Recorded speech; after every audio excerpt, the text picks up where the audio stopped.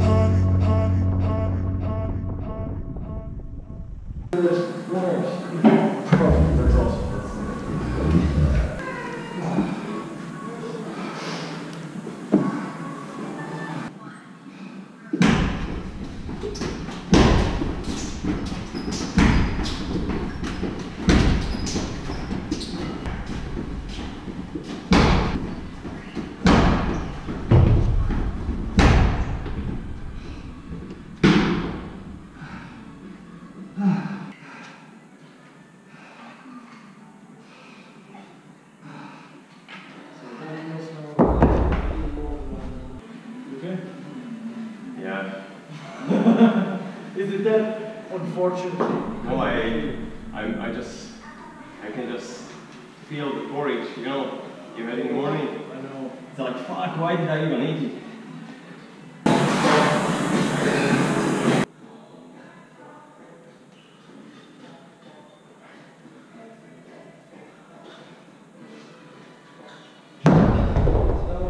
I thought you wouldn't want to be credited.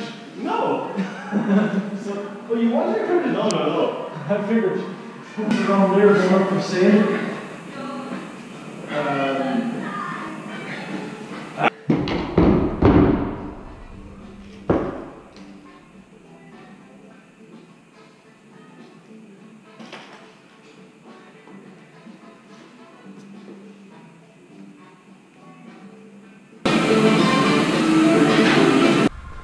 Trained today crazy hard. I had a porridge for the morning and didn't go really well, probably as planned. So lesson learned: don't eat, or at least blend the food when you're going to follow up with the training within like 30 minutes. Hey man, what's up? I did a little bit less than the last week, but hey, it's still a little bit heavier weight and it just started the program, so we'll see. Generally, I actually feel pretty sore all the time, so I started to add a little bit of protein shake kind of after training just to get the better recovery so I can hit the next training a little bit harder. So how we make the protein shake? Pretty simple. First, clean shaker, that's kind of important. What I usually do is put there, depends, if you want to make it a little bit thicker, you put there a little bit less water, like 100, 150. I want extra water. This one, shout out to Cytec Nutrition, the best freaking tasting protein ever. The other brands, they might be like good quality, but they taste like shit, especially when they're mixed with water. This one, it tastes amazing. It's kind of pleasure to eat, that's what you want. If you have big pack, which is bloody awful to drink, you're not going to enjoy it, you're not going to be... Sometimes the only reason to get training done is to get to this one.